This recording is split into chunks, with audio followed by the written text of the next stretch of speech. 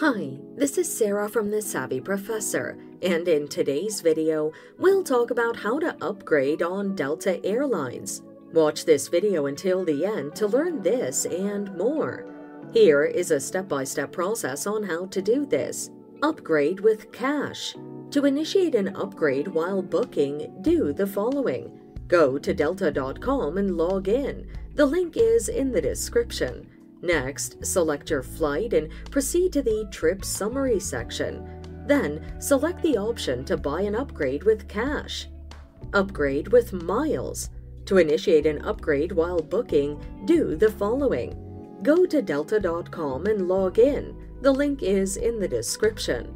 Then, pick the ticket to upgrade. If an upgrade is possible, you'll see the option to upgrade in the Trip Summary section. Then, select the option of an upgrade using miles. To initiate an upgrade after booking, do the following. Go to delta.com and log in. The link is in the description. Then, proceed to My Trips and locate your reservation. If you're eligible to upgrade, the system will prompt you to select seats by paying miles or cash.